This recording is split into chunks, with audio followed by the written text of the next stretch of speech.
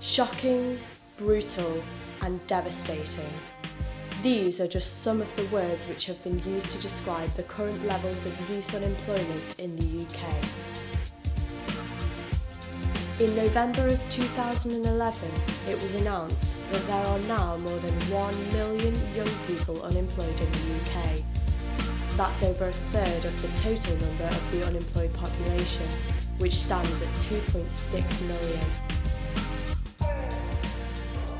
The only thing I see in the future is possibly more chaos. No job searching, whatever. But it strikes me that there's one issue that doesn't seem to be crossing people's minds. That issue being how this economic crisis is going to affect our young people's peace of mind.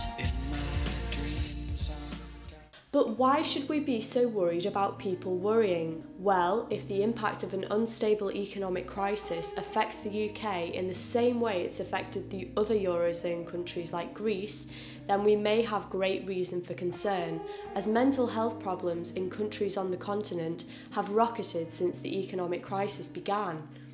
In fact, a report from the Greek Ministry of Health shows that in 2011, suicide rates in Greece increased by 40% compared to the year before. Having no money is getting a lot of people down. In a recession environment, having enough money for the basics like food and rent can be a struggle. People are likely to have lower self-esteem, less confidence, and fewer social contacts. All of this will have an impact on their mental health, even if they don't suffer from a mental health disorder. I'm interested to find out just how much the Eurozone crisis is affecting the mental health of all young people. So aside from speaking to some British youths, I've also tried to get an international perspective. I'm speaking to Marine, an international student from La Rochelle in France. How much is it affecting people you know in your country? Well, quite badly, because everybody is like without any job right now and looking to change of job, because they were used to work in something which now is over, and so they got a change, and it's really hard for them. So yeah, it's kind of a problem now. Stockport is one of the poorest and consequently most crime-ridden areas of the country. I've come to St Peter's Church, which is in the heart of the town centre. Youth workers here have created a weekly drop-in centre for local young people who can come for hot drinks and snacks. There's all different types of people. There's able people, people with mental health issues, there's people with anger issues, there's people with depressive issues, there's people with ordinary, day-to-day issues like family and stuff. There's not like lots of gaps for jobs. Like even if you go to college, you come out of university, there's still not a lot of jobs you can do. So sometimes I worry like all the time spent in college, it might not go to anything. Myself, I'm a fully qualified gym instructor, fully qualified personal trainer, fully qualified mechanic on a car and bike, and I work in a co-op.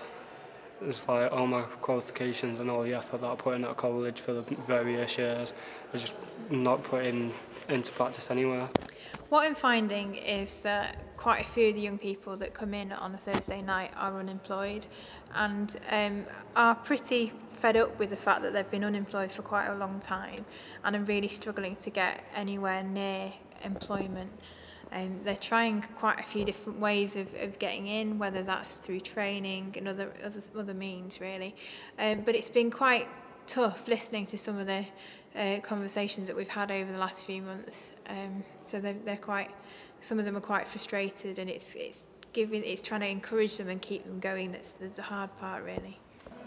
Sometimes I feel that there is just no point in trying to get a job because I'm not getting enough support, and there's no jobs out there at all. So, you just got to ask yourself, if there isn't going to be any jobs, then what's the point?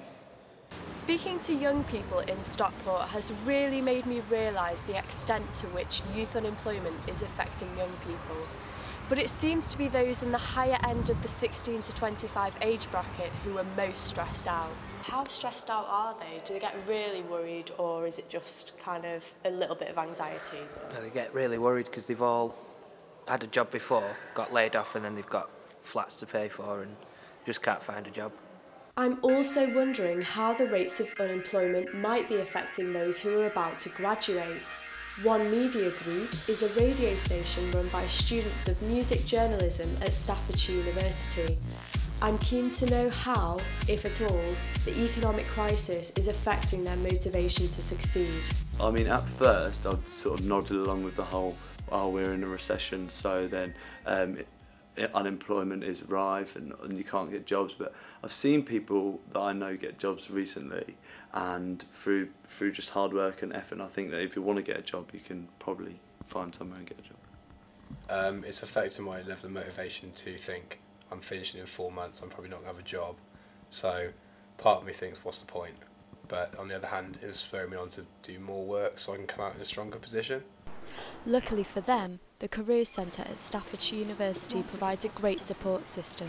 We're now using, with both students and graduates, a coaching approach so that we may have a number of us on the team working with and supporting an individual, so that they're not just coming in and seeing one person once and that's it, but they're coming in, they're given some information, they're given things to do, they're told to come back.